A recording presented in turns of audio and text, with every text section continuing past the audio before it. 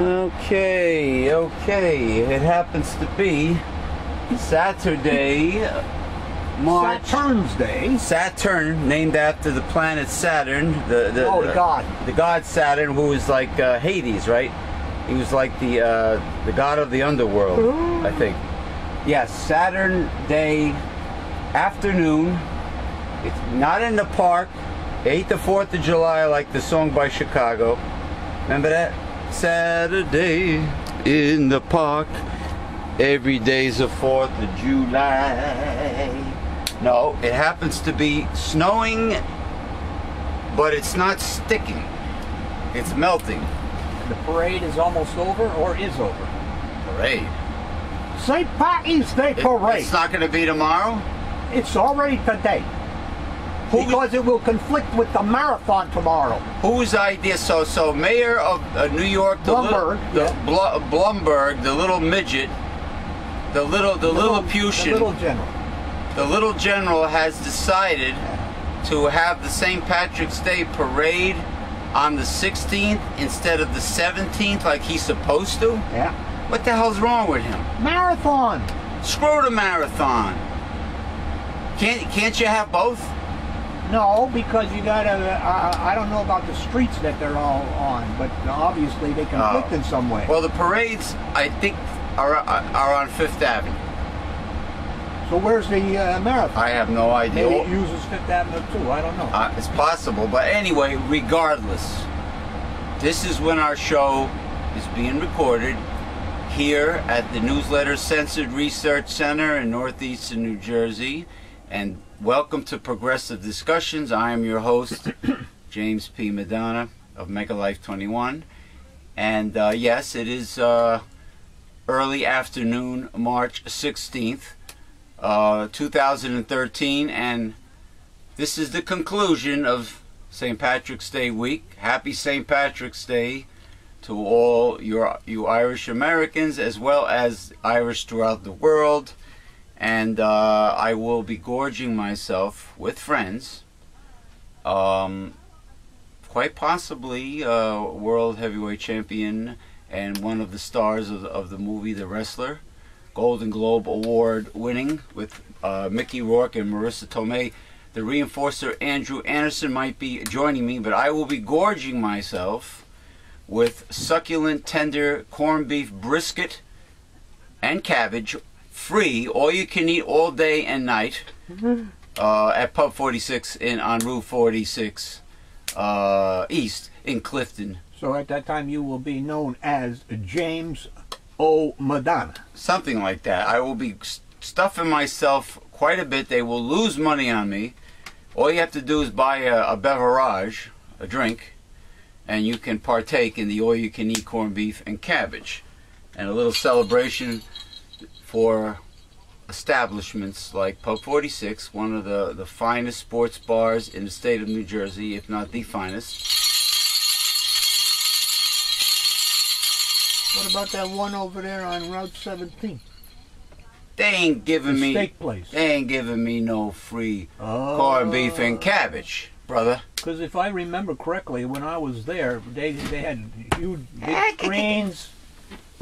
You know, for the Super Bowl, everything like that. Speaking of Super Bowl, you know what some of these restaurants do, so they don't have to have the dishwasher wash bowls? They have these bread bowls where they end up giving you less soup because it holds less liquid than a regular bowl. So they put the soup. The bread, you mean? Take the stuffing out? The carved out bread in the shape of a bowl. They put the soup in the bread, you get less soup, and guess what? The dishwasher doesn't have to wash the bowls. Typical capitalism in the food industry, in the restaurant business in the United States. Isn't that just typical that companies then they don't have to pay Jose too much, that's why. The companies in the United States come up with these schemes, these ideas. It's amazing how it just, you know, the minds are working round the clock to cut corners and increase their profits and screw the American worker.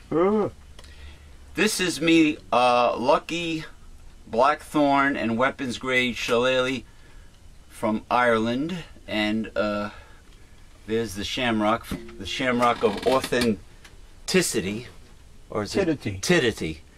Or if your mind is in the gutter, I guess mine is. It would be tittity.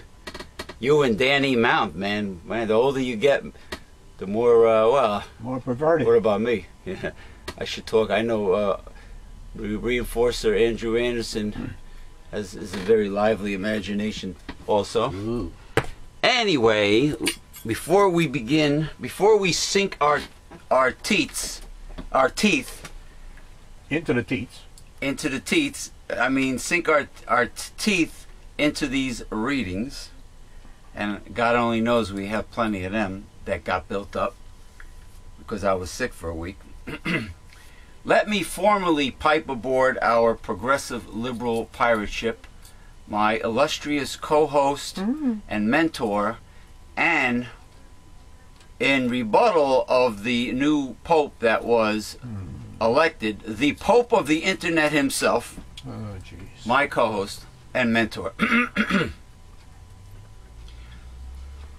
You know, some people, David Letterman made a joke, and he read the entire 10 list. Besides that, the entire name of the new Pope from Argentina. Oh, good God. And he says, oh, by the way, I use his spaghetti sauce. It sounds like a spaghetti sauce company. It's like a elongated Italian-sounding name, and what do they call him? Francis for short? What about Prince? That's not long in English, whatever. He's Prince? Spaghetti. What about Tony? What about Hunt's Tomatoes? Aunt Millie? What's the burr one? That stupid company you like, Aunt Millie's? I'm talking about spaghetti itself. Oh.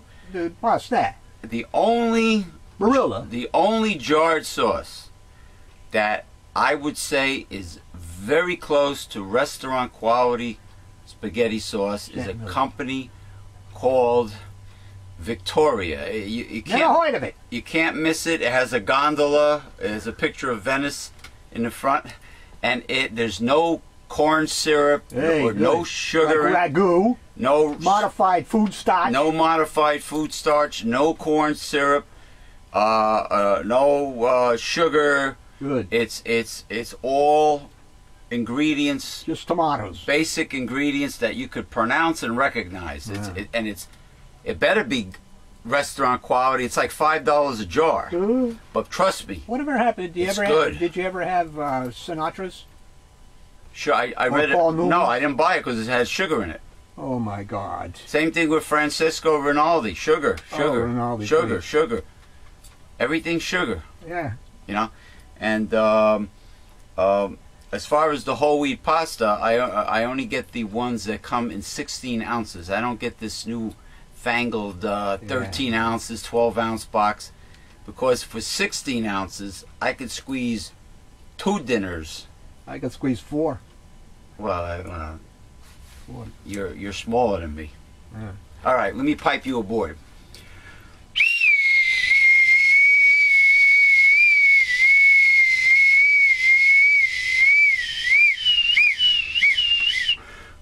The ship is rocking. Oh God.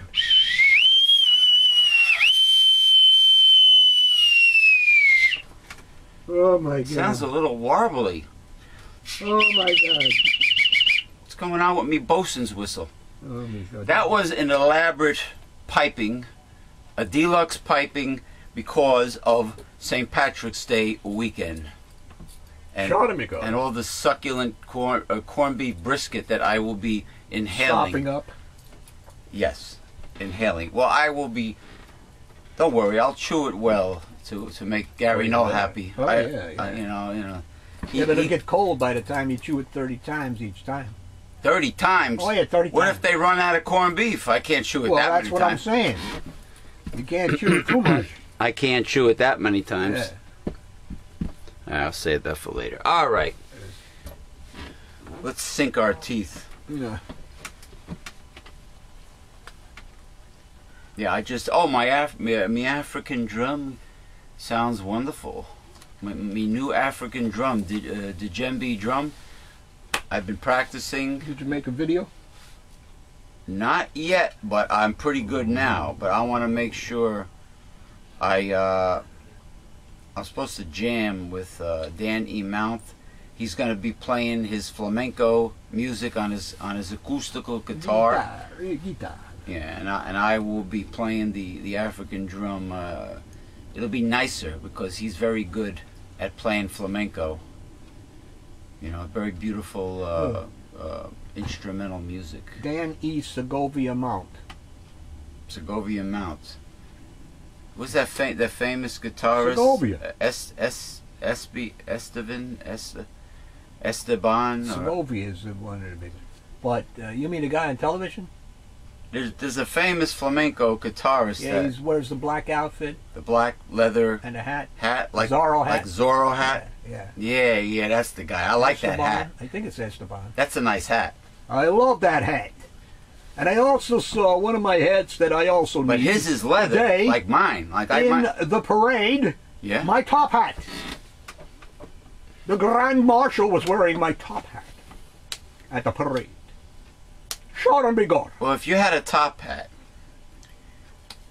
I was going to get you a top hat, but I didn't like the material. I need a top hat. I need a bowler.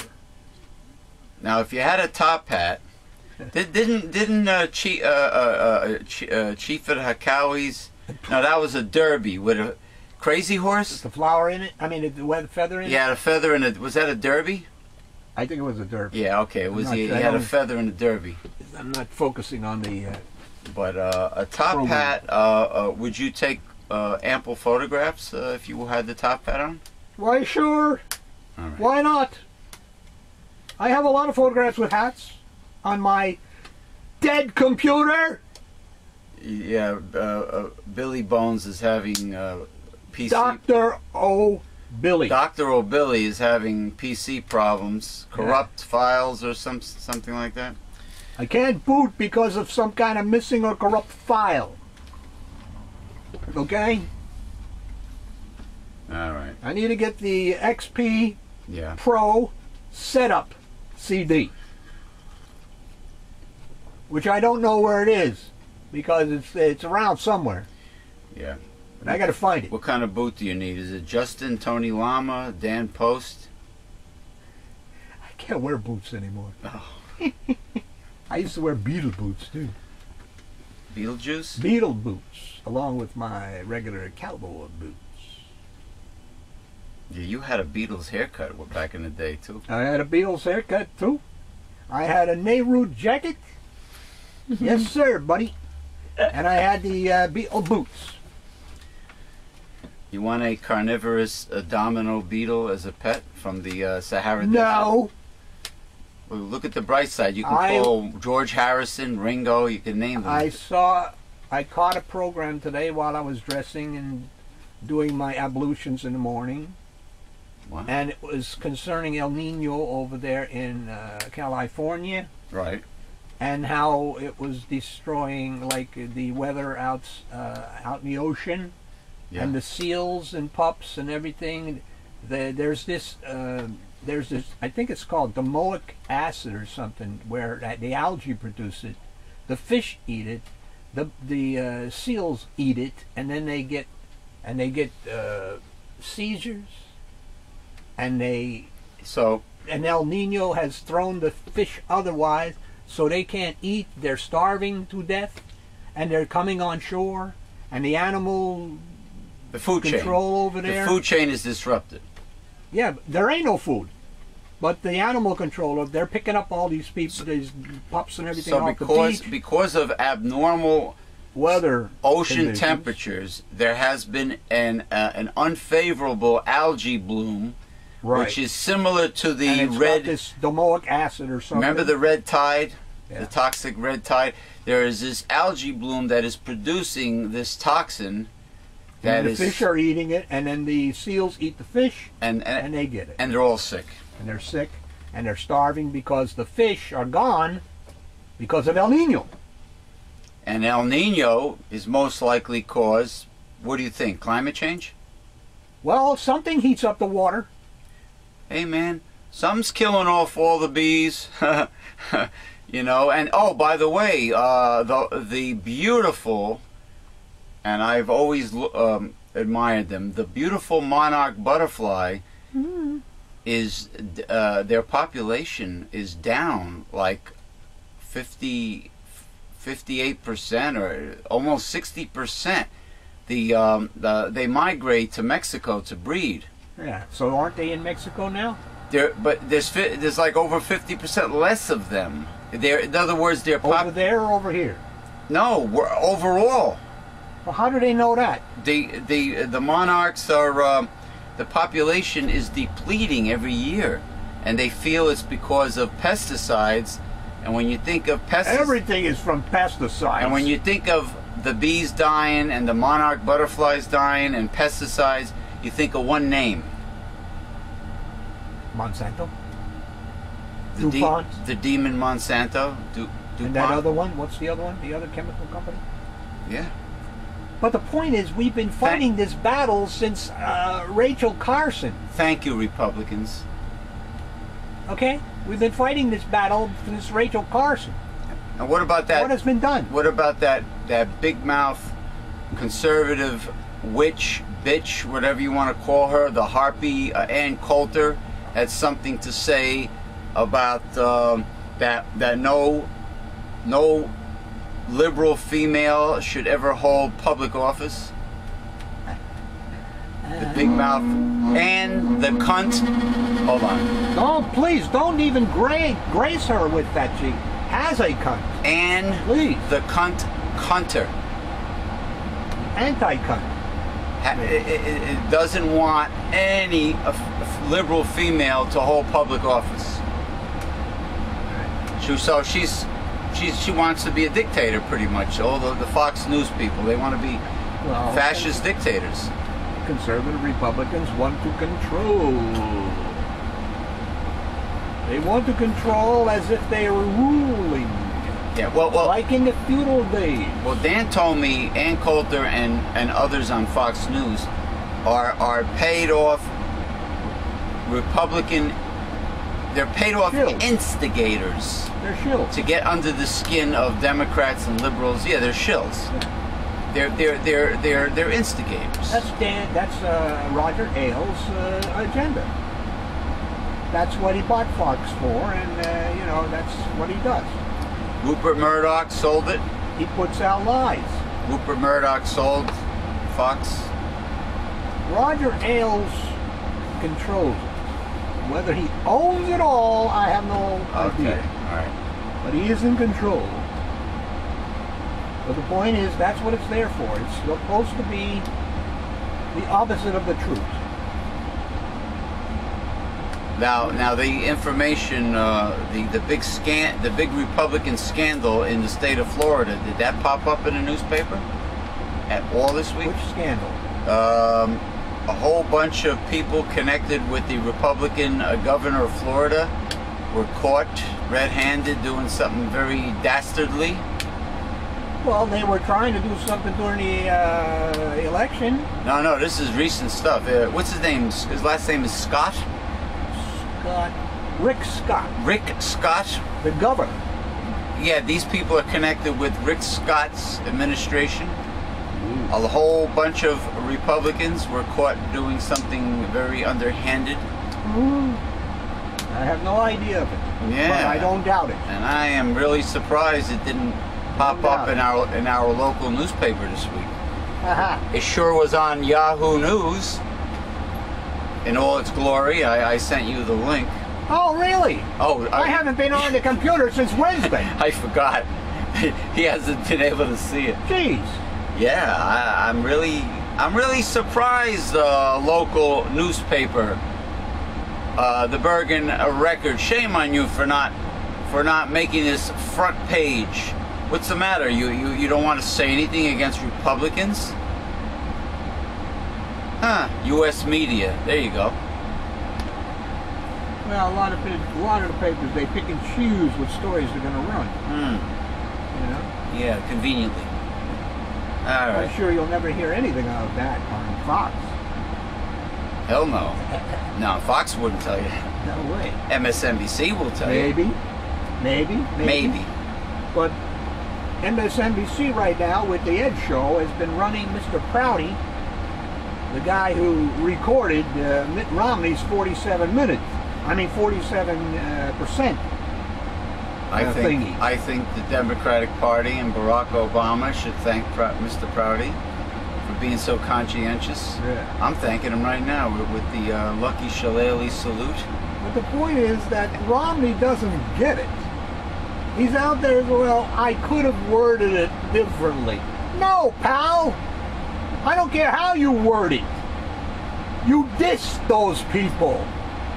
Yeah. Half of the United States, you dissed. And called them lazy. When Hillary Clinton was running in the primaries against Barack Obama, what was it, Des Moines, Iowa, the state of Iowa, she disrespected, she dissed the people of Iowa, saying that it wasn't such a terrible loss to her because Iowa's not important anyway. Yeah, I mean, that's not good stuff to do. Yeah, you're running to be the Democratic nominee, and you're dissing an entire state. Yeah, exactly. Smart. But she said it, and Romney said what he said, and his jerk off running mate there, what's his name, Paul Ryan. Paul Ryan, yeah. He's been in the limelight lately. The puppet, Rudy Kazooie. How's he doing? He looks like a puppet. Yeah, he's got the rubber face. Yeah, rubber face, right. Yeah. All right, sink our teeth into these readings, please. This might be a little applicable to Mr. James Omadonna. James Omadonna, you mean to yours truly? Applicable? After I get over a cold or the flu, yeah, do I need to buy a new toothbrush? If I use the same one, will I catch the same illness again? Interesting. What about disinfecting it in hydrogen peroxide? Possibly. That's not a bad idea. First, you can't get the same cold or virus again, flu virus again. But it doesn't hurt to disinfect your toothbrush, people, because it's a moist, damp. It's a room temperature, damp, moist, or wet environment, which bacteria and fungi. I'm a fungi, by the way, on St. Patrick's Day, and fungi like to grow. Same thing with kitchen sponges. Make sure you disinfect those. Oh, that's the worst. Kitchen sponge. At least not anytime soon, and probably never. You'll never catch it again. During your recovery, you develop antibodies that protect you the next time you run into those viruses. Well, I do want to thank Mega Vitamin C Powder with Rose Hips. What about the vitamin A? I ran out. But also very important to the immune system. How many units when you're sick? Vitamin A. 100,000 for at least 5 days. That much, huh? That much. Wow.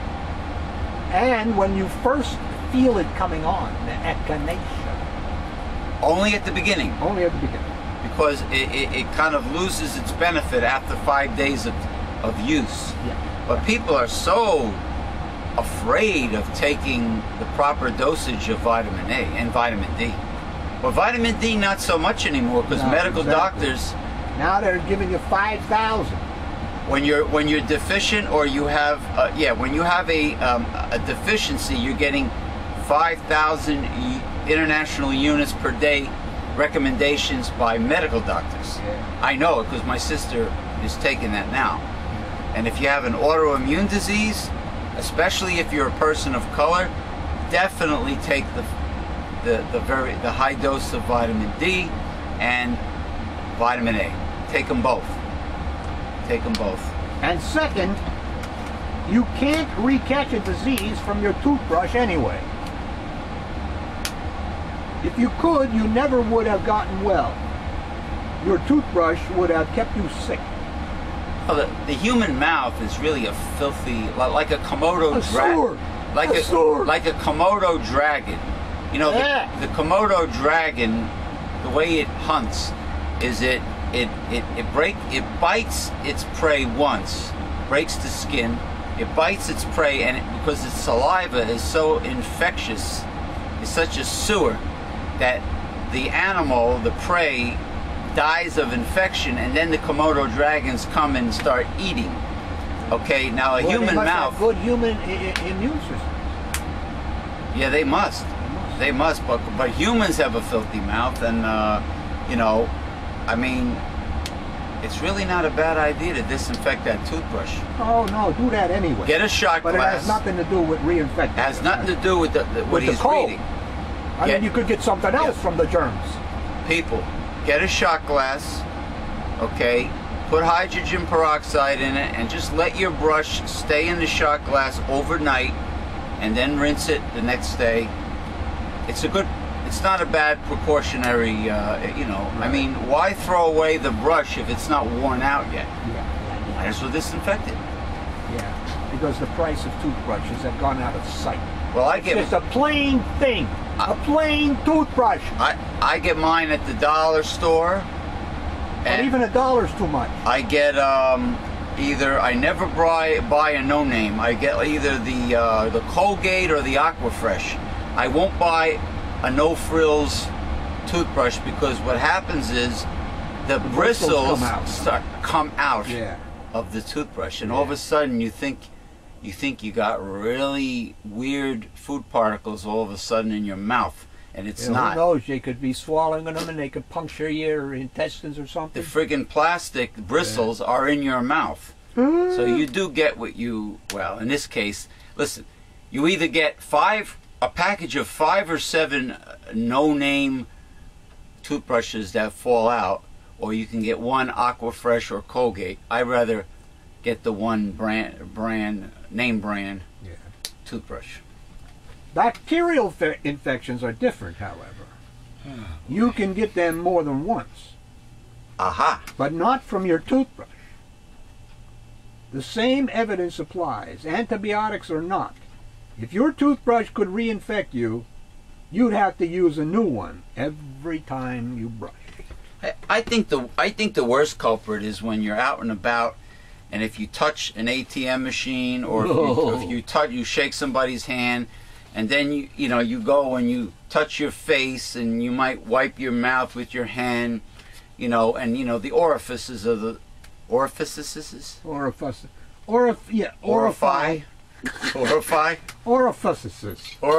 of the body. Gotta love those levity bells. Oh. Study that showed that the credit card is really germy. Well, when you pay by debit. And remember the one with that Gary Knoll did with the toilet seat, leaving the toilet seat up. You leave the toilet seat up, and before you know it, the germs are all over the bathroom. Especially when you flush. Oh, because the germs can be airborne? That's correct. They're airborne. That's correct. Is Gary Knoll trying to say that sexual fantasies involving bodily fluids, or scat movies, are not sanitary? The Japanese... The bodily fluids, my friend... The Japanese like those kind of kiddie movies. ...is how they transfer supposed HIV, etc. The supposed HIV virus. Correct. The virus that causes AIDS. Yeah.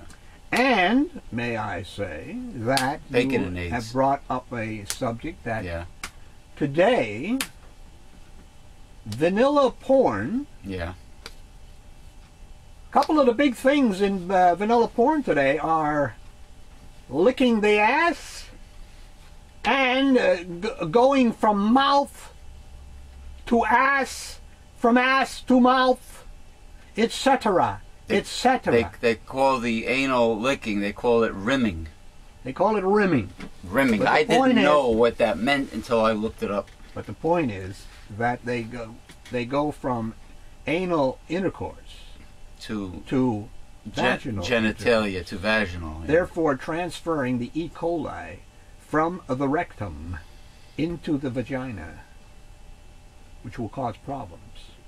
And the other way around, of course, with the bodily fluids, as you're saying, Yeah. these STDs, etc., etc.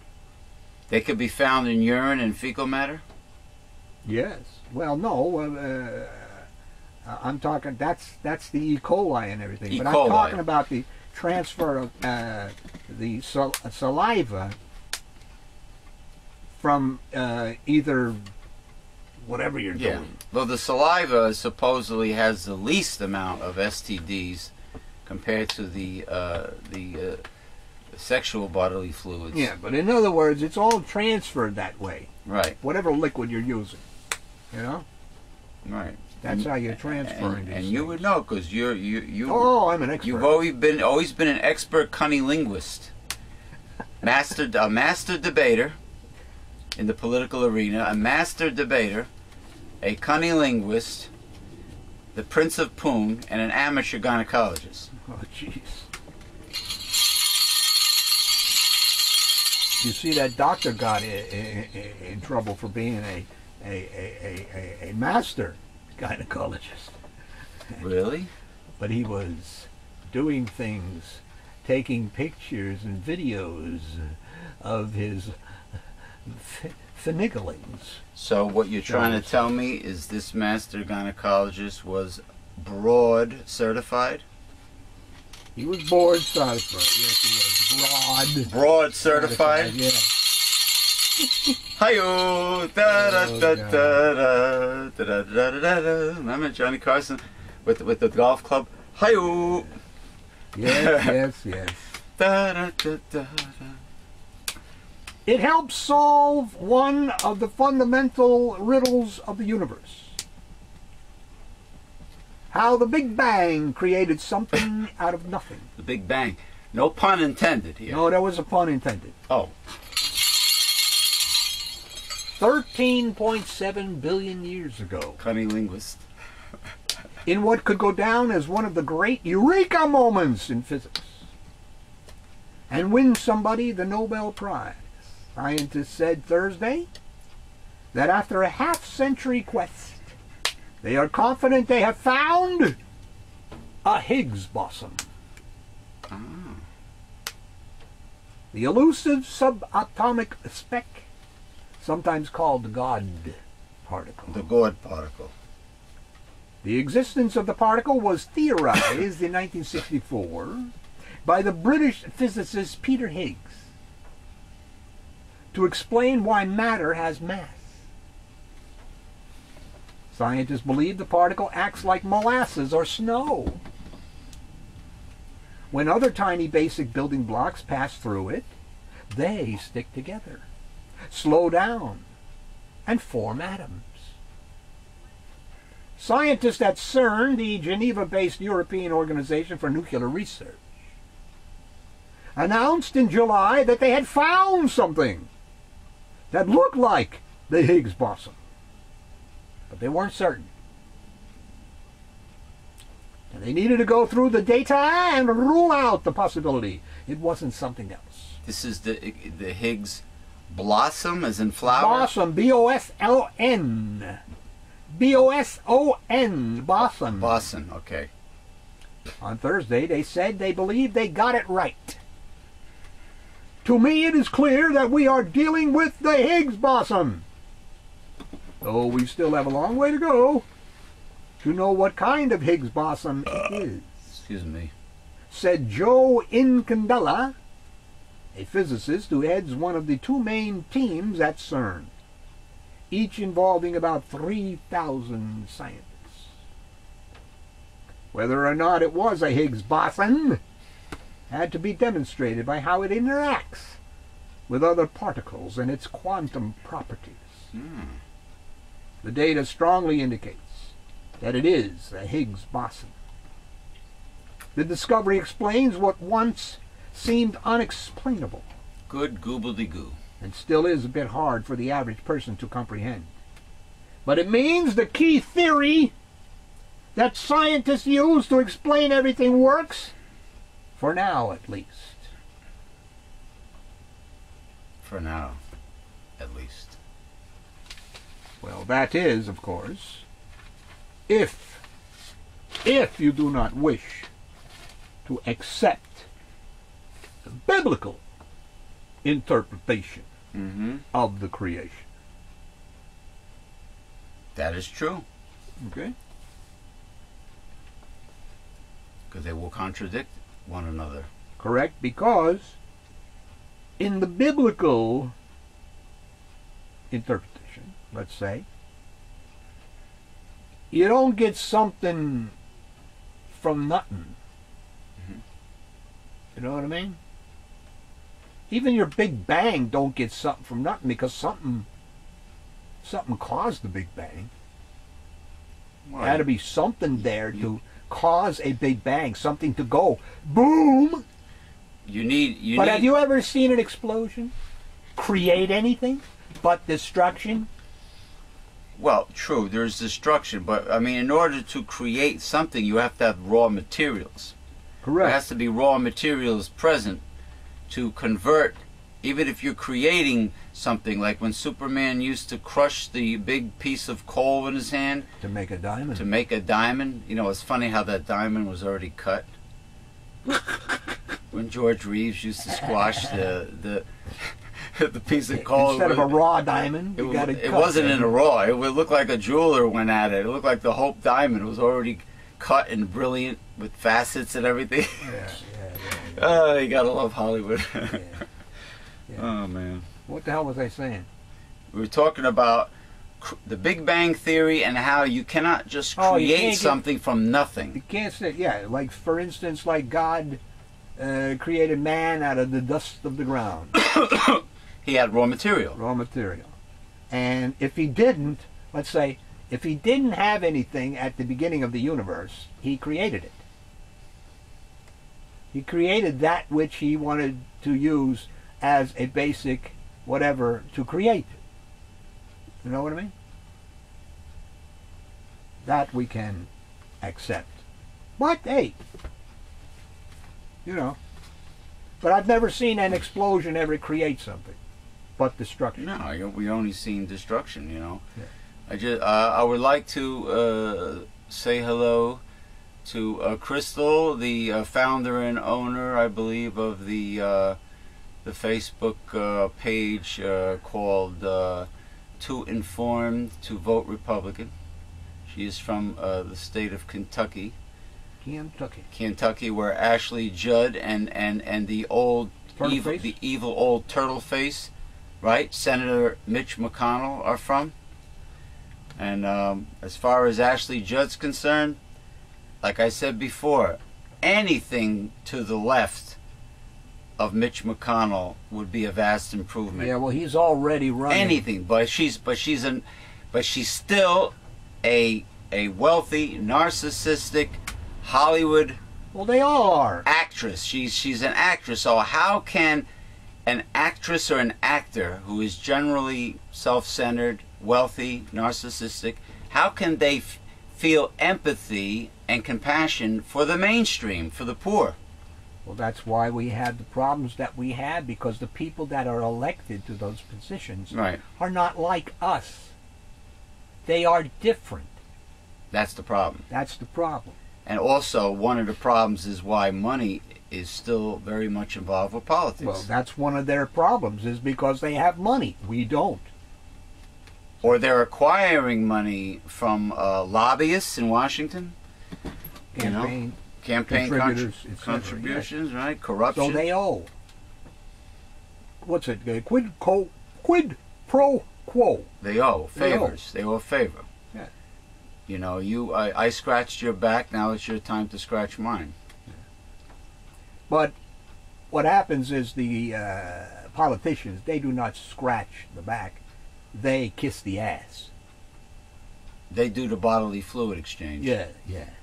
They lick the ass. They do the rimming. They do the rimming. Hey, you know what?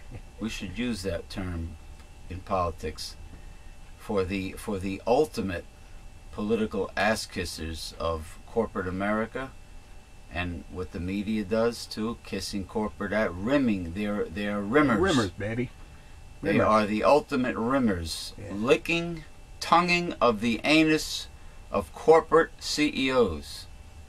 Something was just born right now. By the way, You have witnessed history. you were speaking before about corporations and etc. like that, and I wanted to state the fact that Apple Yeah. has over 40 point something billion dollars, that's with a B, overseas, Really? that they will not bring back here Really? for fear of being taxed. Oh, my heart Their bleeds. fair share. My heart bleeds for Apple Corporation that they would have to pay their fair share in taxes. Poor things. Does that mean they will be very broke if they paid their fair share in taxes? No. They'd still have enough money that you and I could not spend in our lifetimes. It's incredible. It's incredible how these people, these right-wingers, fight tooth and nail against paying their fair share in taxes, which will not diminish their standard of living at all. Correct. But it will ours, but that's okay. It's okay. Funny how that is. The little It's guy. also funny why I keep pointing up, it's okay. It's okay For the little guy to tax the guy on unemployment, but not a rich person. Yeah, it's okay to tax a poor schmuck collecting unemployment, or to put all the tax burden on the middle class, and the poor with consumption taxes. Oh, that's fine. That's fine. It's okay for the little guy to work for a lousy minimum wage for some greedy company like Walmart, but that's okay for Republicans. Yeah, all of that is okay. For Republicans. It's all Christian. It's all okay. It's all capitalism. Wait. Who says it's Christian? They do. That's not the Bible. Oh, That's not the God of the Bible. Wait a minute. Did we not just go through a papacy election? Yes. Okay. Well, that church has 1.2 billion adherents, and they do not obey the Bible. That is that church. No, they So follow there you the laws of the church. Correct. And they were panicking. Mark 7 verses 7 through 8. You make me of no effect through your traditions. And the people anxiously waiting at the Vatican were panicking because they did not have a leader of the Catholic Church. They were awaiting a new pope, and they were freaking out because they didn't have a leader. What do you mean? I mean, what's wrong? They can't read the Bible themselves? They can't make their own decisions themselves in their lives? No, the Catholic Church always wanted to interpret the Bible for the masses. That's why they didn't like it when Gutenberg printed that Bible. And they didn't like it at all. So do all these people that follow and give money to these prosperity evangelists, these TV preachers. Hold on. Donate money, hand over fist to these phony false prophets, these evangelists, which they're Protestant. Yeah, they're probably offshoots of the Southern Baptist Church. A lot of them, the evangelicals. Hey, same thing. A prosperity preacher is not of the Bible. Joel Osteen, when he talks about how God wants you to become rich and get richer and richer, and say nothing about anything else, that's not of the Bible. No. The Bible says be content with contentment. Be content with contentment. If you have, and of course, if you already have the riches of this world, your responsibilities are many. yes, if you are blessed with such fortune, you're supposed to give back and help the poor. You're supposed to pay God for putting you in this situation in life where you were born with a silver spoon in your mouth, or you acquired wealth. You're supposed to give back. Yeah, I wonder how it would be today in our capitalism. To tithe, so to speak. No. Concerning what ancient Israel, under God's economics, was required to do. That is, if you and most of the people had them, you had your field and you had your harvest and you had whatever you were growing. So it was neighbor to neighbor. Right. Well, back then, what you had to do was leave around the periphery of your fields. Peripheral, yeah. You had to leave food, harvested food, for the poor, the widows, And this was the orphans. And this is Old Testament. Old Testament. So the Jews should be remembering this part. And then the poor come around and they can eat all they want, except they cannot take it away from the field. They have to eat it there. Yeah, you have to eat what you need, because for fear of, if you took it away, you might sell it somewhere else and gain money. What if you want to cook? What if you want to cook your food? You had to cook it there? Well, you can take what you want from the field, but you cannot take more than it is for you. In other words, you can do it for your family. In other words, but not sell it somewhere else. In other words, it was supposed to be shared and rationed, very similar to Karl Marx's socialism, which gives me even more fuel and more proof that the God of the Bible is not a right-wing conservative. Well, of course not. Nobody believes that. Or a capitalist. This is the propaganda that has been used, just like rewriting the Bible so it is conservative, more friendly. Right. It's not more friendly to conservatives, the Bible, as it stands. Because as I just said, conservatives would not, oh my God, tell the conservative that he should leave food along the periphery of his field for the poor and the orphans and the widows, and etc. Come on. He'll take it all and sell it. Yes. And then he'll mock you. He'll mock you for having that. He'll trot out Ayn Rand. Altruism. What are you, some kind of a nut? I heard of Paul Ryan will call you a nut. I heard of a situation in Colombia, South America, where a politician took food that was donated to be allocated for poor, starving children and fed it to his livestock on his farm. Hey, that happens in Africa all the time. It's all that stuff we send over there, and it's come on. Goes to the military and the big boys. They confiscate all the donated, and the United States government doesn't know this? They know it. They don't say nothing? Obviously not. They don't threaten to send bombers over there to blow up the corrupt? Man. No, they only blow up things that involve oil. Okay. All right. We are going to take a break. See how that worked out in Iraq, don't you? 10 years later. Who's got the oil? We don't have it. You know? Yeah, and people, young people throughout the world, and I was bucking heads with somebody, a Peruvian in Argentina. Ooh. Young people throughout the world and the United States still think that joining the military is an honorable service to your country. It is patriotic, not realizing the reason why you end up going to these wars anyway. It's not patriotic when the wars are chosen. Okay?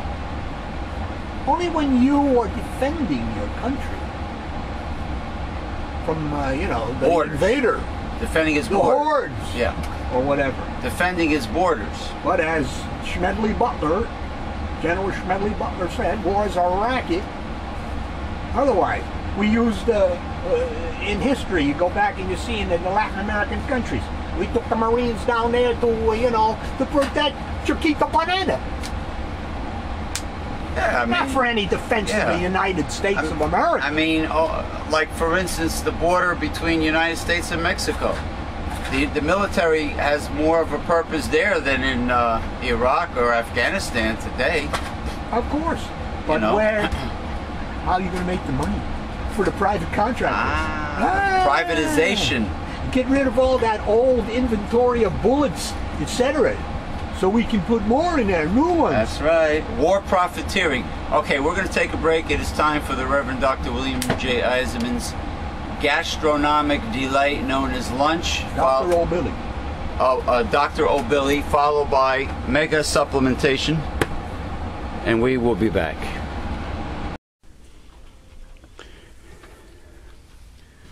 Well, Dr. O'Billy, looks like you got, as a side dish, it looks like you have egg potato salad. I like egg potato salad. Only if it's real egg potato salad, if it's yellow. That means there's real yolks in it. And I'm not yoking around about that subject either. Ring the bell. I'm not yoking around. That ain't no yoke. Ain't no wig on my face. No, no. You when you eat that, you want to be in ecstasy. Exactly. Oh boy. So anyway, I don't really see. I don't think the snow is sticking out there. It's a noise. Sound like a baby or No, a cat. bang, bang, bang. Oh, a seabird. Seabird. It's like a call of a tern or a seagull, which we do get in our area. Mallard, wild mallard ducks, Canadian geese. Pretty soon all the songbirds will be out and about by me. The red robins that go bobbing along. The blue jays, the cardinals. Blue jay. Yeah, they have that loud, piercing that sound that they make. We got the mourning doves that they sound like they're crying early in the morning. We have the crows, the magpies that come in the morning. We have hawks. Heckle and Jekyll. Crows, but we have I have hawks by me across the street. Well, somebody must have told them that the squirrel population is quite high in our area, so they came. Yeah, didn't they call it in the old Flash Gordon series? Didn't they call him the Hawkmen? Yeah. And Buster Crab. Buster Crab Played Flash Gordon. He was a swimmer, I hear. Oh yeah. By trade, like Johnny Weissmuller, right? Olympic swimmers. Yeah. Yeah, I hear that there were many great bodybuilders, both male and female, who came from swimming originally. They built a very good foundation of muscle mass through swimming. I believe it because when I used to do laps back and forth in an Olympic pool of breaststroke, and I had a fantastic pump. You ever go to the boys' club? No. Oh, I did once. I there? was freezing my ass off. It wasn't a heated pool. Oh, good God. They didn't heat it. I was freezing. The last time I ever What the went. hell? The elderly go over there, for Oh, that exercise in the pool and yeah, everything. They have a new fitness workout for a low impact fitness workout for the elderly, where they go in a pool and they have these water noodles that they call them. They actually have barbells and dumbbells made of foam that when you submerge them and you move them back and forth, they provide resistance, which is very clever. You can easily make an underwater barbell by getting those foam noodles that you see in toy stores and dollar stores, and just get some large cable ties and tie them together. Tie a few of them together, and you have yourself an underwater barbell. You can do different routines with this apparatus. Very good for people that live in a warm climate, people that live in the tropics or the subtropics, that have easy and quick access to in-ground pools. I mean, what better way to work out and cool off at the same time? I mean, I think so. Now, all the time we're doing the show, the cat don't want to go out. Now he does. Now that we're on the air, the cat wants to go out. Typical cat. Typical gato. Well, if he wasn't cute and looked like Sylvester or Felix, I wouldn't let him get away with it. The other one, Smokey, pisses me off. Talk about a pushy, selfish tomcat. He just comes in, goes right for the food, and then leaves. He doesn't even hang out or say hi or. Everybody's food. Everybody's food. He doesn't even say hi and hang out with any of the people here at the Newsletter Censored Research Center. He just comes, eats everybody's food, and quickly leaves. It's like the episode of Seinfeld when Kramer gave a whole bunch of leftover Chinese food to the homeless man, and he had it and Kramer had it in Tupperware, and he says, "You going to be there for next hour or so?" So the homeless guy says, "Yeah, where am I going to go?" So Kramer comes back for his Tupperware, and the homeless guy refuses to give him back his Tupperware. He says, "Oh, you didn't tell me that. You just said here. You handed me everything. You didn't tell me you wanted your Tupperware back." So what the hell did he do with it? Kept it. Kept it? Where are you going to keep it? The homeless guy kept the Tupperware. So what I'm trying to say is, sometimes when you feel that you're doing the right thing and you're being compassionate and trying to help others, sometimes the other that you're helping doesn't really appreciate when they're being helped. You know, you offer them the hand and they want the whole arm. You know, or let's say you give money to homeless people that turn around and buy liquor or crack or something.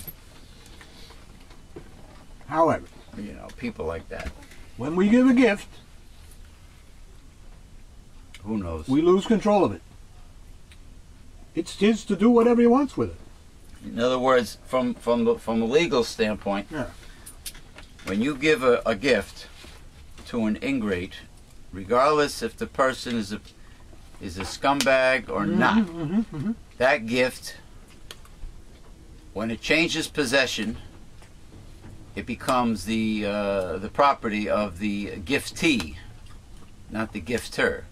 So when you give a gift of whatever it may be, a service, an object, food, whatever, you're taking a risk that maybe that the recipient is not going to appreciate you, or like what happened to me when I gave some gifts to a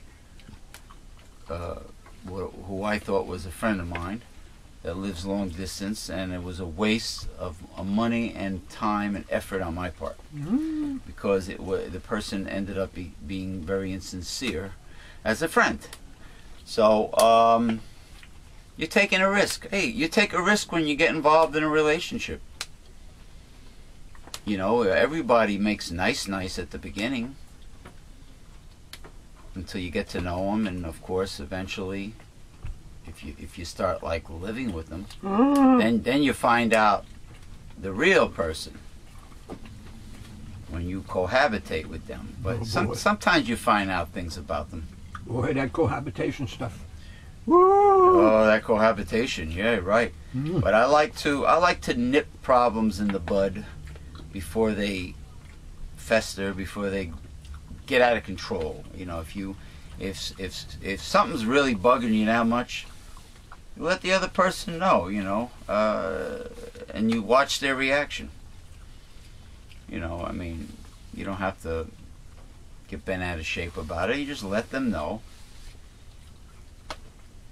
Like that time, I made appointments to do talk shows, and the individual did a no-show, no-call.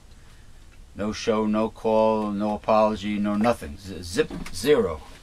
And I'm sitting, waiting, looking at the clock, waiting, looking at the clock. So, it's very ill-mannered, discourteous, not to email or telephone the individual that you have an appointment with. I wonder if that would happen when people are paid. Oh, if they're getting paid?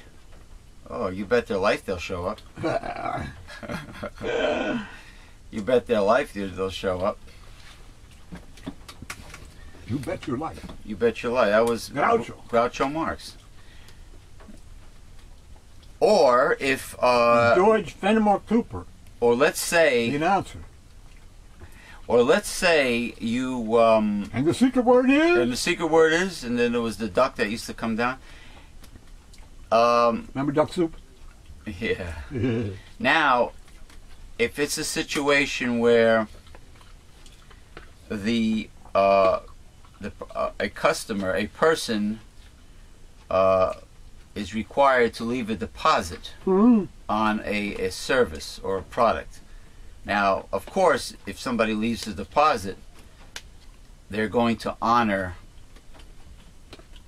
the service or the transaction, the business transaction, because they already laid down 30% or whatever, or 50% of the money required. Now, if you do something for a client or a customer and you do not require a deposit, they can very easily stiff you, just like Mr. Ray of Aylwards used to tell me. He used to tell me, if I had to start this business over again, I will not make special orders for customers, because when he says, do you know how many products are collecting dust on my shelves where I took special orders from people without a deposit and they never came in to get their product, and I am stuck with it because it sounds like his wholesale distributor was not too fair. In other words, if you order something and it's brand new and there's a no-show, you should be able to send it as a retailer. You should be able to send it back to the wholesale warehouse saying no show, and get credit on it, and not get stuck with it. So he learned his lesson. Always take a deposit, because a lot of times, you know, even in the entertainment industry, people, they yes you to death. They tell you what you want to hear. They blow smoke up your ass or sunshine up your ass or whatever you want to call it. And they're gun-ho about it. And you think they're on the same page as you. And then all of a sudden, they disappear. They're not on the same page as you. In other words, it's a bunch of bullshitski, is what I'm trying to say. Just making myself a little bit useful. On your way back, give me those glasses. Huh? It's a bunch of bullshitski. You need anything? You need anything else? A napkin, a box of tissue. I got one more. All right. All right. I'm cool. Excuse me. Happy St. Patrick's Day weekend. Happy St. Patrick's Day.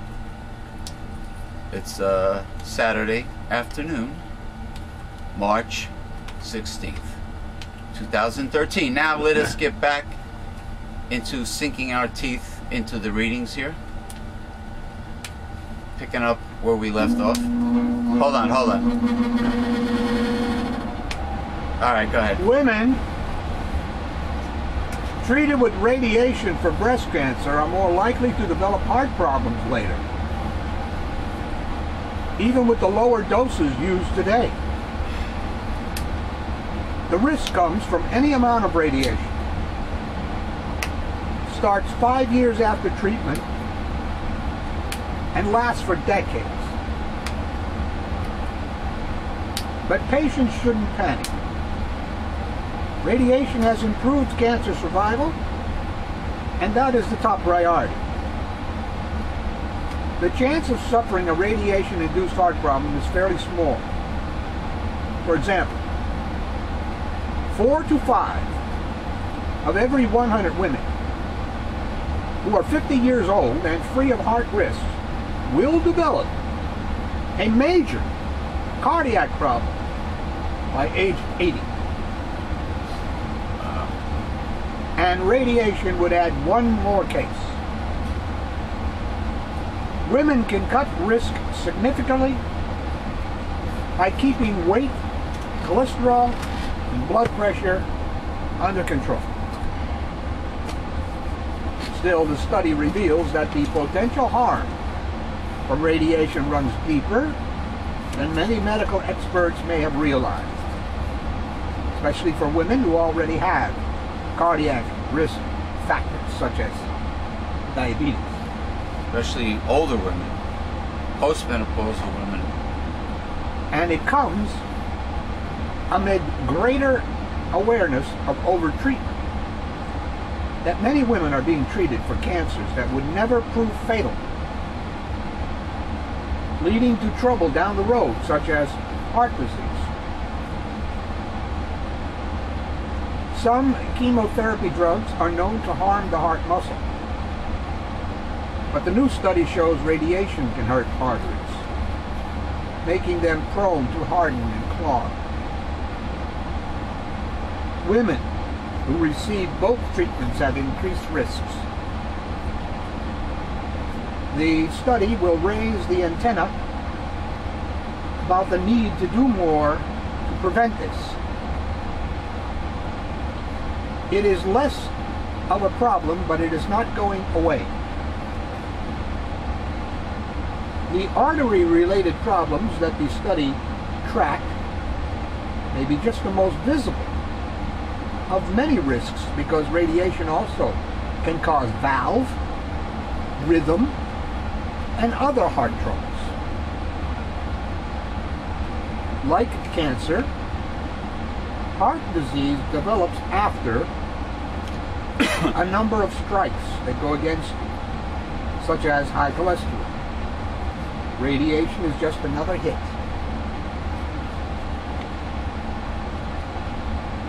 Breast cancer is the most common cancer in women. There is no safe dose of radiation. I think that's Mr. Goffman who said that.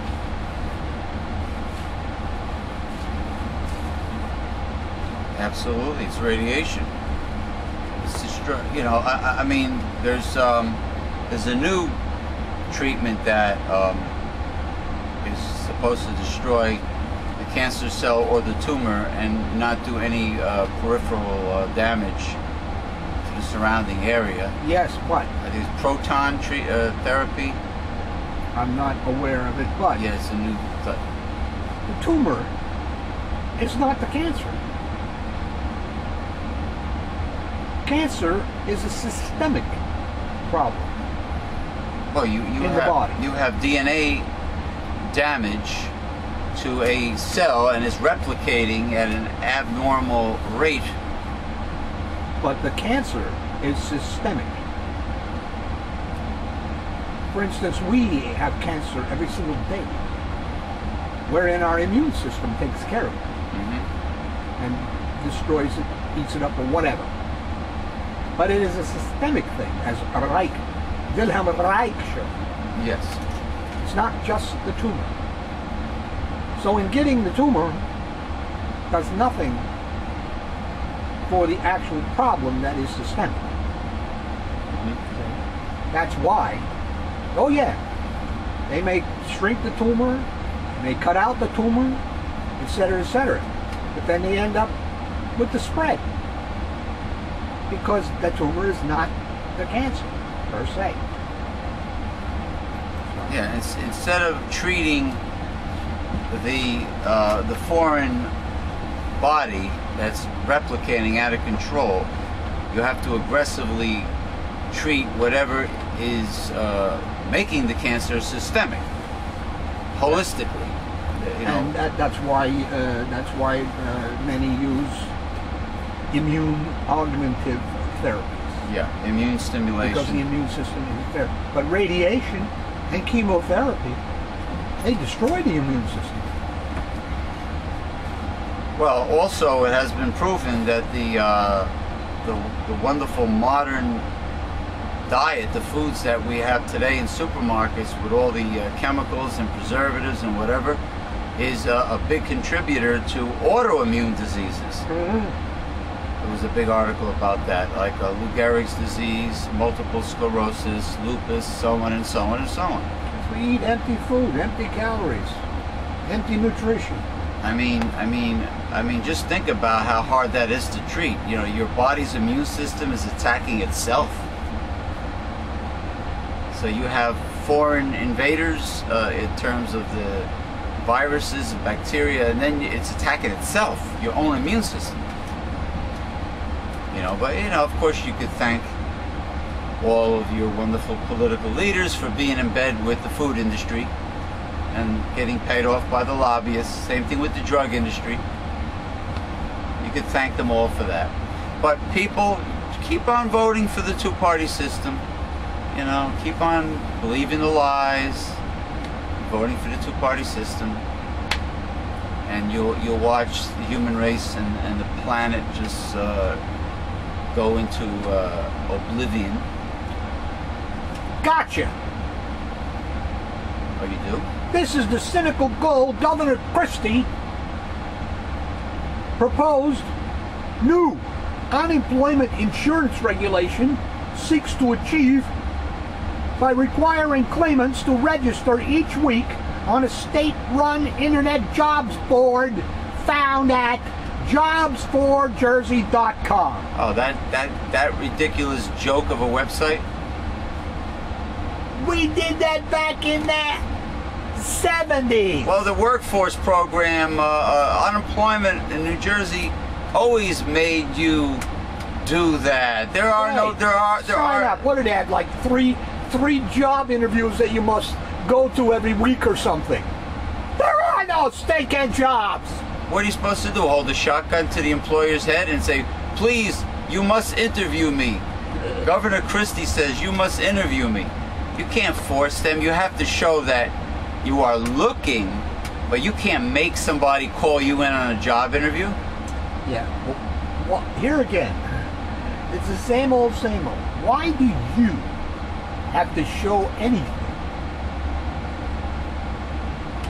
Again, it's a matter of, oh, how dependent we are on corporations for a job, our livelihood, our survival. Compared to the old days, when you produced your own food and bartered with the next guy for what you don't have. Speaking of producing your own livelihood and your own food and everything, I want to salute Gary No's new video that he posts, almost 45 minutes long, titled Organic Sustainable Farming, involving his farm in Florida and how he works with other local organic farms. Sustainable organic farming. I have no computer, I can't see it. It'll be waiting for you. Where? Someday. Where? Because as I said, the Gary No website has been changed. And the homepage is mere commercialism. There's no archives, there's no writings, no blogs, no this, that, and the other thing. Where are these things?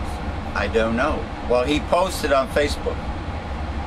I know that, but what I'm saying, where are these things that used to be in the old days that you used to go to the site and look in the archives and you can read what he wrote, this, that, and the other thing, blah, blah, blah. Whatever happened to making something simplified and user-friendly, like Optimum Online, like Optimum Cable did recently?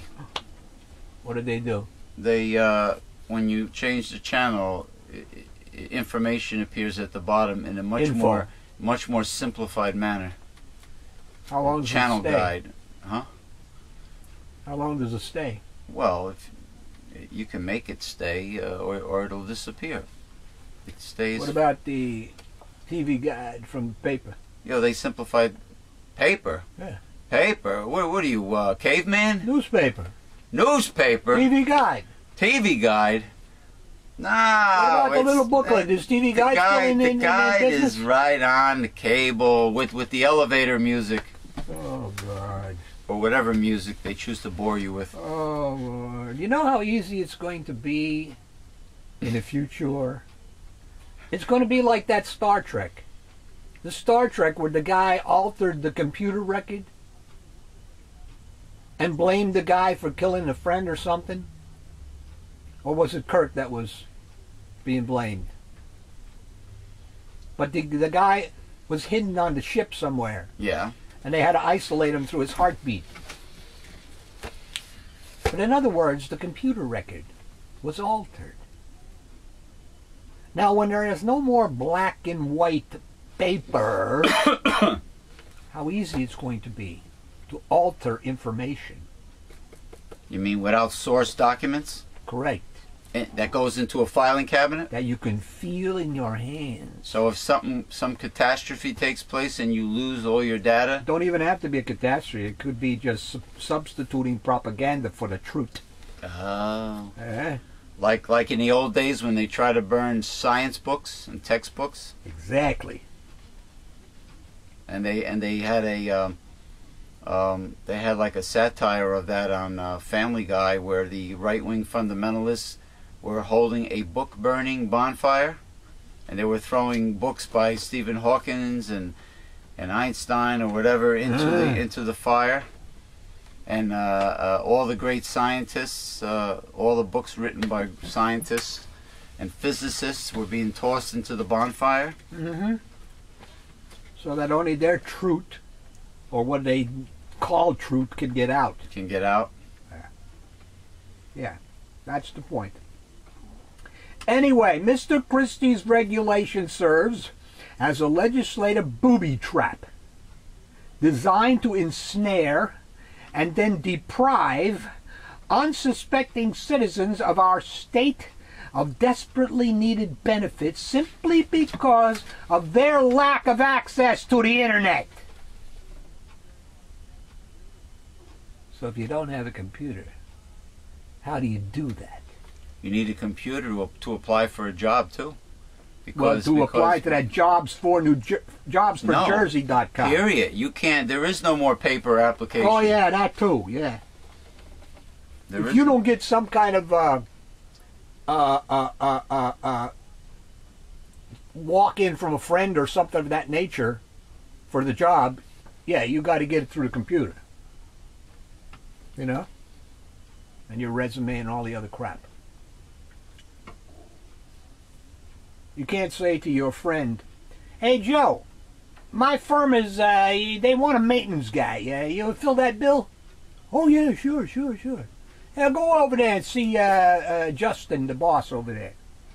Nah, they ain't gonna do that. Okay? It's a booby trap, man. Anyway. Christie's unemployment benefits booby trap. Insufficient computer skills or simply due to unintentional oversight in failing to register with the website. The proposed regulation also signals the governor has adopted the belief that those who collect unemployment are lazy. That's it. The Republicans have been saying that since day one. And in his eyes, all too willing to live off the government dole unless prodded and threatened by the state. Oh, sure. Live off the government dole. Like the government dole even comes close to being able to pay your bills in modern day America. Yeah, 2/3 of their salary. Yeah. 2/3 of your former salary when you were working. You're supposed to pay your bills with that because it's supposed to be such a huge handout according to Republicans. How about women who just love to have babies to collect more welfare? Oh, they still call them that. What is it? Like having babies is an easy task. The brood sows, the welfare queen, have all these queen, babies, yeah. Who drives up to the unemployment office with a Cadillac. With a pink Cadillac. Mr. Reagan had that fantasy. And that's what it was, a fantasy. Well, yeah. It wasn't reality. Correct. The Christie administration suggests the regulation is necessary to motivate the unemployed to look for a job. Motivate. Okay, so everybody gets really motivated, and they go and they attempt to look every week. And what happens when there are no jobs, which there aren't? Well, there are a lot of educated people who are in that boat, who have been doing resumes for years, a couple of years now. Absolutely. And no job. A couple of years, maybe. I'd say I've heard a gentleman that had a high-paying executive job that was doing it for a few years. There you go. And had a resume much better than you and I. And this gentleman couldn't find a job, and he was even applying for jobs that don't even come close to what he was doing. Well, that's what they like, and that's what is being. You see. So what are you getting motivated for, Christie? Americans must learn to live on a lower standard of living. Like living. That's what they've got in progress. You mean like living in a tent in the woods? Oh no! Then you'll get kicked out. Then you get evicted from the woods. Evicted out of the woods, yes. Or a tree, absolutely. or a tree house, or a food pantry next to the bar. How dare you? You pastor, priest, preacher, whatever. How dare you feed the poor? Oh yeah, they made it illegal to feed the poor.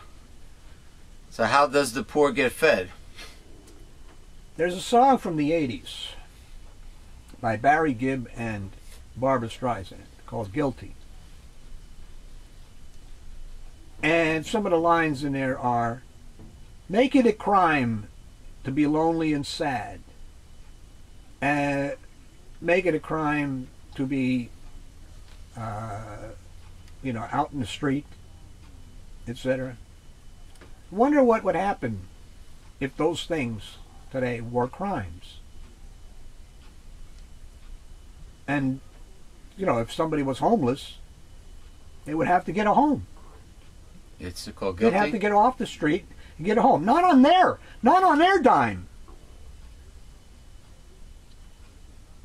It's called on guilty. The dime of the government or the big boys or whatever. I think the big boys and girls. I think the women. I think the tax burden should get shifted back to the rich, and all the government programs should be funded by the rich taxpayers' money that the rich pay.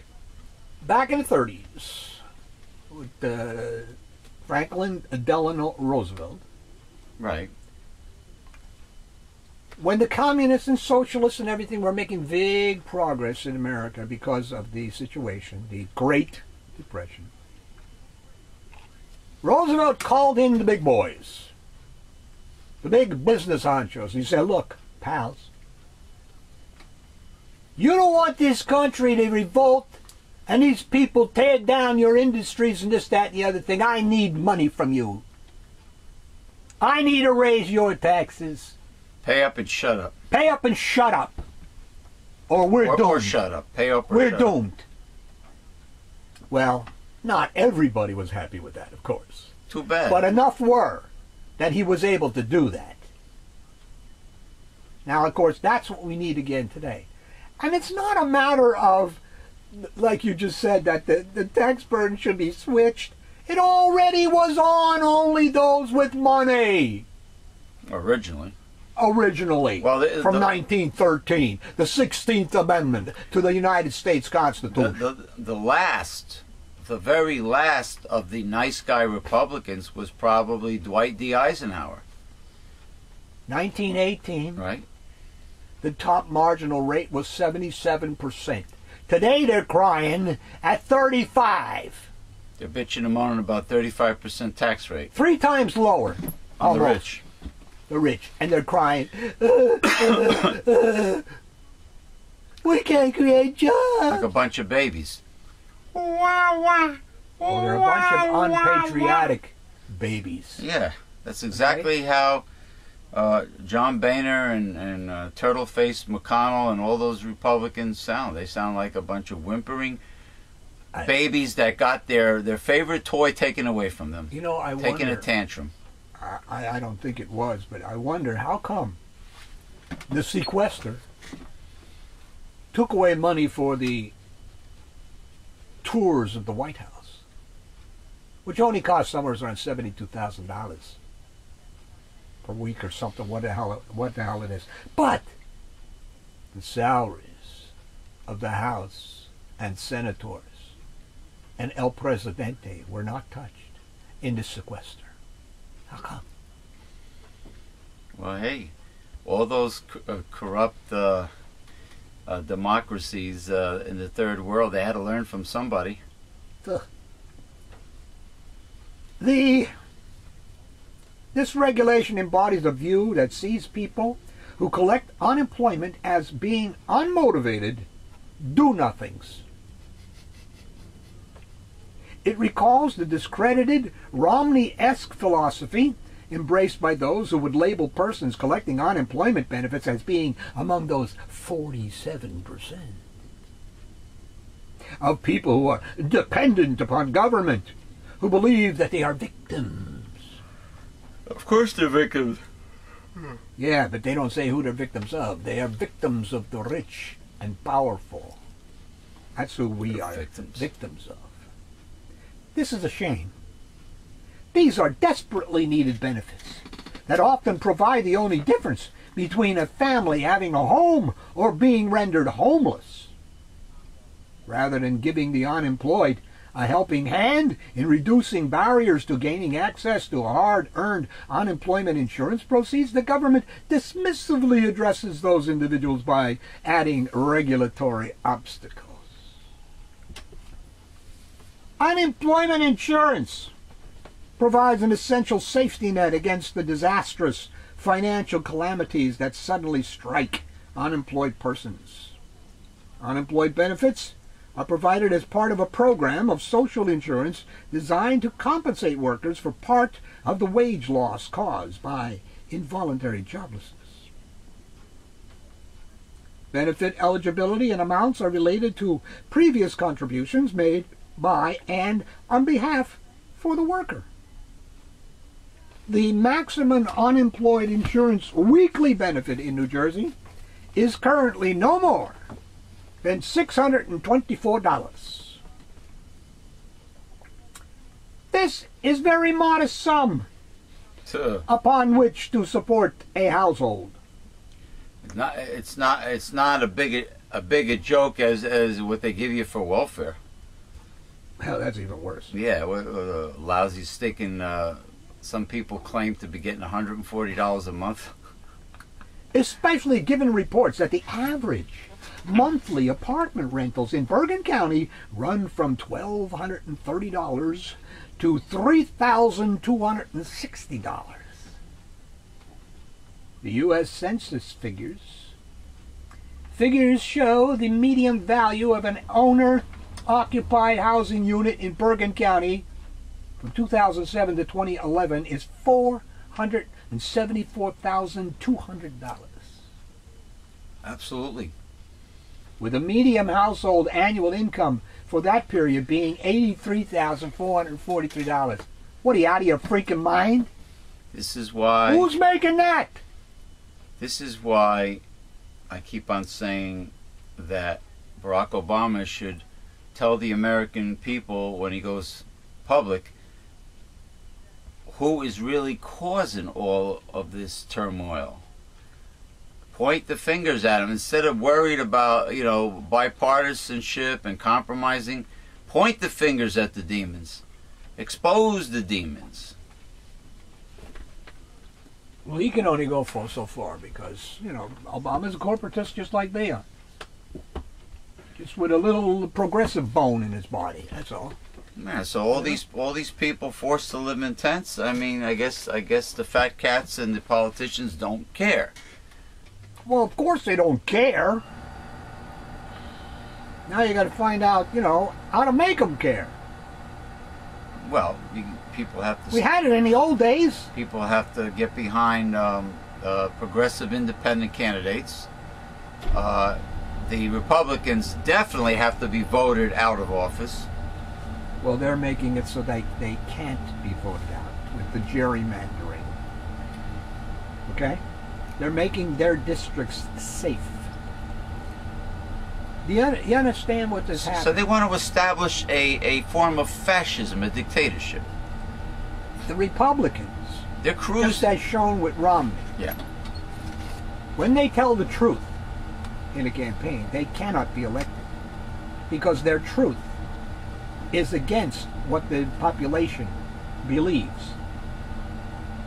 So in order for them to rule as they want to, they have to do it in some cheating way or formulation. And that's what they tried to do with the ID, the voter IDs, the closing the, shortening the hours, having the long lines, etc. in Florida and Ohio and etc. during this last election. They can only win that way because their ideas are against the majority of the people. Absolutely. I mean, how can anybody who is poor, 47%, which they say were poor, but they weren't. That's working poor. That's what that included, and other people. I mean, he was so wrong in saying what they were that he was pathetic.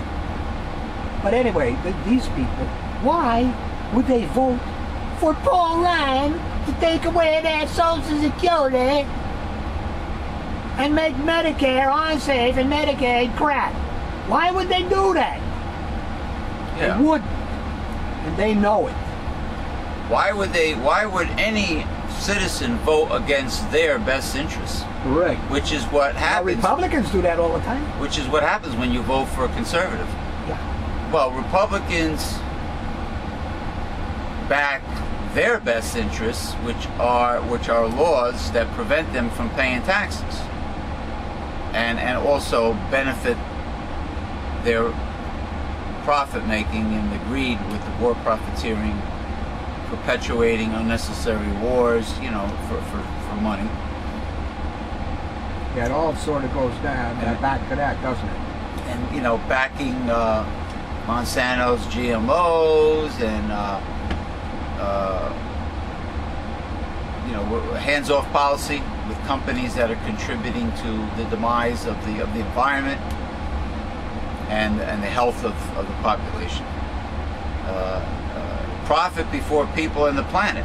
So Republicans are all for that because they feel that it's like this banner that I found with a picture of a Native American saying that after the very last tree is cut down and the very last fish is caught from the waters and the waters all become polluted and everything, man will find out that you cannot eat money. When everything collapses and everything is gone, mankind will find out that you cannot eat your money. Republican kind. Huh? Republican kind, not mankind. Republican. Not all mankind is of that nature. You mean thinking about if I destroy my planet, where am I going to get my food from? Yeah, but they don't really think of it in that manner. What they think of is, oh no, what you're saying is bad for industry. And what's bad for industry, I will not get campaign contributions from them. You're against greed and profit and capitalism. Yeah. Oh, you're anti-American. You're a socialist, a communist. You're a pinko. You're anti-American. You're unpatriotic. Meanwhile, they're sending all the jobs to China and keeping their money overseas so that they don't have to pay taxes back here. Yeah. Okay. People are so stupid. They fall into this propaganda. They believe these lies. Far from being a drag on the economy, the unemployment insurance helps to cushion economic slumps by supplying consumer purchasing power.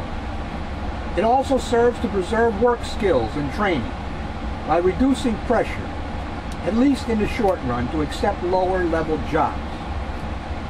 Moreover, by imposing a system of punitive insurance contributions on the part of employers who regularly lay off or terminate employees, unemployment insurance helps to promote a stable employment marketplace. Notwithstanding, and the Republicans hate that. They want it unstable, baby. So you will work for 30 cents an hour and be glad of it. Oh, yeah, sure. Be glad of it. You know how you think people curse a lot now? There'll be a lot of violence, man. There'll be a lot of rioting. That's what Mr. Roosevelt said. Scared them. Scared them enough to make them pay up. Didn't the Italians string up Mussolini in a public place? And his wife. And his wife, too? And She was guilty by association? I guess so. But when a mob gets going, baby, you know, when the torches and there's no logic. When the torches and pitchforks are out, the asses of the masses are out there with the torches and pitchforks. Notwithstanding the social and economic benefits provided by our system of unemployment insurance, New Jersey's unemployment program is broken. New Jersey's division of unemployment insurance handles approximately 10,000 benefit claims a week. Wow. New claims? The division's appeals tribunal staffs 46 appeals examiners to handle some 3,000 appeals a month. Could you imagine how many new welfare claims are being processed every week? Ever since 1996, I've been trying to get information about how well the new welfare as we know it system is working, where anybody receiving welfare stipends has to get a job when there ain't no jobs. Oh, How is that working out for you? That's what people are telling me. People are telling me, oh yeah, you have to enroll in this, jobs first bullshit, jobs number one, or whatever catchy phrase they're using to call the program. And they're registered, and their resumes are online, and guess what? There's no jobs. Jobs for New Jersey, jobs New Jersey this, workforce that, blah blah blah, whatever they call it.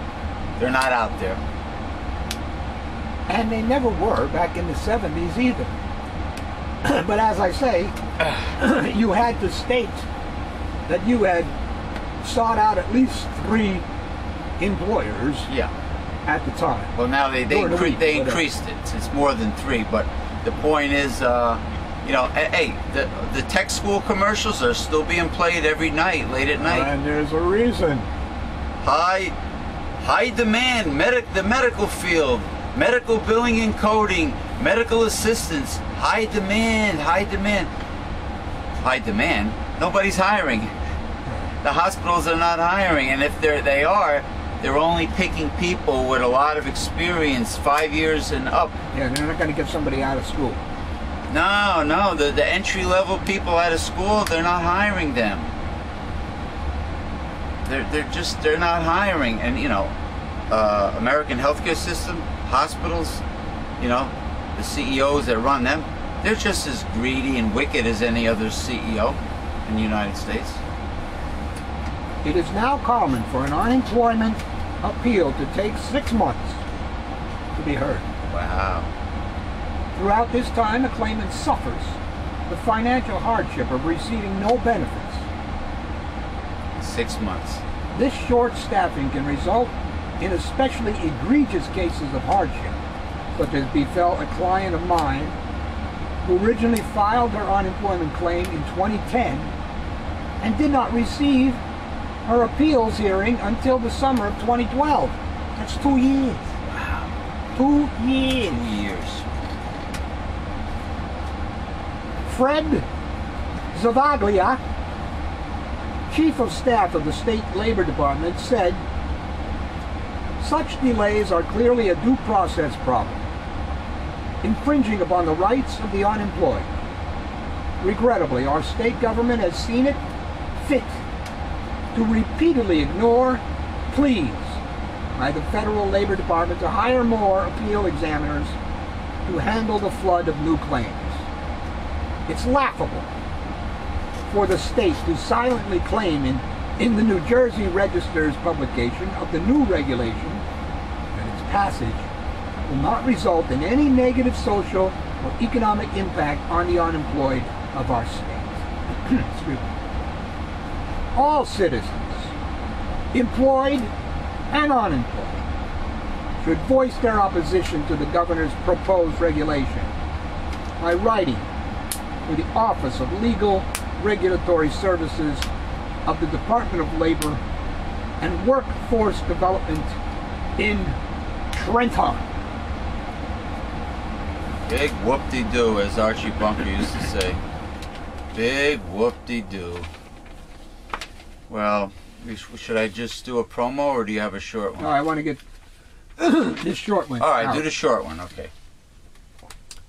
If you're prone to kidney stones, oxalate type, Black cherry juice concentrate? do not eat. Oh, that's, no, that's, I'm sorry, that's uric acid with gout. Black cherry juice. Uric acid with gout, yeah. Do not Caffeine, alcohol, Mm-hmm. sodium are dehydrating. I hear that, yes. Don't eat spinach. Really? Oxalate? Is high in oxalates, which can bind with calcium to form an insoluble salt that can be the beginning of a kidney stone. Don't get me wrong, spinach is very highly nutritious. Try kale instead. That's a good choice. Collards, kale are excellent. Watercress, Swiss chard, but kale's king. Don't eat chocolate. Well, yeah. It's also high in oxalates. Chocolate, as in even the baker's cocoa powder, the pure cocoa powder. Or Good news, ladies. This is primarily troublesome to men. Yeah, well, you know, they have their problems too. Ditto for nuts and black pepper. What do you mean? The culprits? Culprits, yes. All nuts, like the ones you eat, walnuts, almonds. Well, they don't say what type of nuts. They just say nuts. Oxalates. We're talking about oxalates here. Women are more likely to develop kidney stones from the oxalates in spinach. Cranberries. While these cranberries in solid, juice, or extract form may help prevent urinary tract infections, they're loaded with oxalates. Wow. Yeah, they do prevent the E. coli bacteria from sticking to the walls of the bladder, the mucous membranes. And the biggest culprit, What? sugar. Sugar is always the biggest culprit. A sugary diet raises urinary calcium, reduces urine volume, a double whammy. A little is okay, just don't overdo it.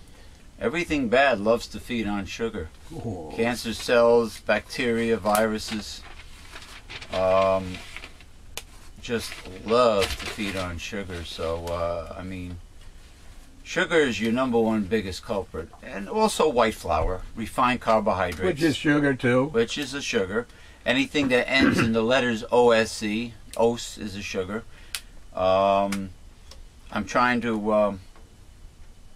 I was trying to talk this 19-year-old nincompoop into using stevia instead of sugar, but for some reason she thinks that sugar is from the cane and it is natural, and stevia is from a plant, an herb, and that sugar is more natural than the stevia. I say, no, the juice of the sugar cane, the whole sugarcane juice, is natural, not the white sugar that comes from the cane.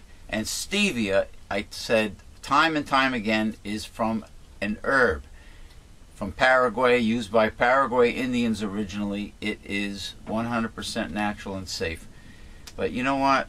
And 100 times sweeter than sugar. This is why I don't like to deal with the average folk, because it's like I get more logic talking to this blackthorn shillelagh than I do from a lot of these people. You know, as Spock would say, illogical. Old man Spock, it is very illogical to try to help the general public and to maintain your sanity working with the general public. Because you got too many people that believe too much crap. Right. They don't do their homework. They want to believe somebody else. It's easier. You know? That's true. Let me get a little promo Get a promo in here. Real quick. See this gentleman next to me? This is a self-portrait of my co-host and mentor, the Reverend Dr. William J. Eisenman. He is a fine watercolor artist. You can see the William J. Eisenman collection by going to, and this is all one word, William J. Eisenman Collection.tumblr.com. And Tumblr, which is TUMBLR, Tumblr.com. Tumblr. If you see something you like, send Dr. O'Billy, an email at newslettercensor.com. If you see something, yeah, say something. Say something. Send him an email at newslettercensor.com, and if it's available, you can procure one of his watercolor paintings. For the very finest in Irish imports, go to xaviergifts.com and email Patty and ask her that, tell her that James P. Madonna of Megalife 21 sent you. Okay? Xavier Gifts, spelled Xaviergifts, xaviergifts.com for the finest in Irish imports. I also want to salute my good friend, Mr. Army McGuire. He now has his complete product line, and I repeat, his complete product line of traditional wooden, Persian, and Indian clubs on his website, agelessstrength.com. Check it out, agelessstrength.com, for the very best exercise, traditional wooden exercise clubs money can buy. And the best looking too, as well as quality. If you're wondering how do you join our organization, well, the very best way to join our organization is simply to go to newslettercensor.com and get your free annual subscription with your gift to support this work. That's newslettercensor.com. There's nothing like Newsletter Censored. Nothing.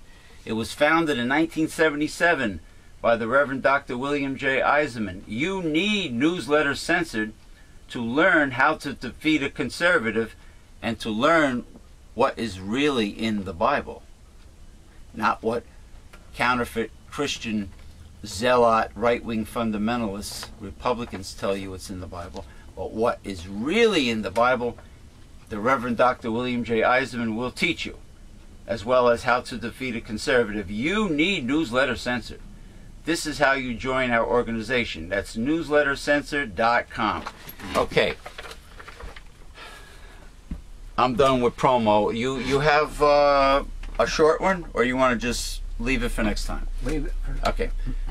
Thank you, everyone, for joining us this week for Progressive Discussion, and happy St. Patrick's Day. Okay. Tomorrow is St. Patrick's Day. And, the Irish, they deserve one good solid holiday to celebrate because of all the centuries of oppression from the English. I saw one banner in the parade. It said, to England, get out of Ireland. Well, they were pertaining to Northern Ireland. The Protestants and the British have... I guess there's still friction going on. Well... Even though the IRA has... Well, the English feel that if they pulled out of Northern Ireland, then there will be a civil war against Catholics and Protestants. That's what they say. That's what they say. Maybe, maybe Northern Ireland is the last of the British monarchy's colony, the last of the British Empire. Northern Ireland could be the very last stronghold that they have, and they don't want to give up on it. I have no idea what the real story is, you know, but well, Scotland and Wales are not happy being part of the UK either. No, the Scotland, the Welsh, and Cornwall. You know, the county of Cornwall, the region of Cornwall, they have their own culture and language. Cornish. Cornish hens? Yes, yes. Wales, the Welsh, Wales. They're not too crazy about the English if you ask their opinion. They have their own language. Yeah, of course. Same thing with the Scots, Scotland, and I think the British, the English should get out of Ireland. I think Ireland should be all one country, and I support you know, the people of Ireland for wanting that, because you know they really were very oppressed. They couldn't have their own farming. They couldn't have their own commercial fishing industry. Well, that was with all the colonial. You know, they can only own a little piece of land and grow, you know, their food, and they have their livestock on a little piece of land. They couldn't farm. All the farming had to go to the King of England from Ireland. You know, the beef industry and everything had to go to Ireland. And the history of the shillelagh is that the Celts, the Celtic warriors, and they originally used the shillelagh for stick fighting as a very formidable weapon. And from what I understand, originally the shillelaghs were made of oak, and then to spite England destroyed all the oak trees in Ireland, so then the Irish were forced to use blackthorn, which is in a forest in Wicklow County, which is southeastern Ireland, and that's where they got the blackthorn from the forest. And there's a town called Shillelagh. That's the history of the shillelagh. And so what happened was the British made the shillelagh illegal. How do you make a wooden stick illegal is beyond me. So the Irish converted the weapon shillelagh into a walking stick to get around the law. And it's a martial art. Irish stick fighting is a bona fide martial art. It's very deadly. It's not a joke. And this one is blackthorn. And but the wood has to be grown in Ireland for this thing to be lucky. But you know, if you know how to make it, you can make it anywhere in the world. You know, but that's it. Go to XavierGifts.com. Happy St. Patrick's Day. Don't drink too much, drive safe, and I sure will be gorging myself.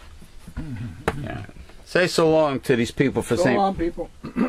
So what do they call that? Eringo Bralis? Eringo Bralis, and may you be in heaven. May you be out of hell.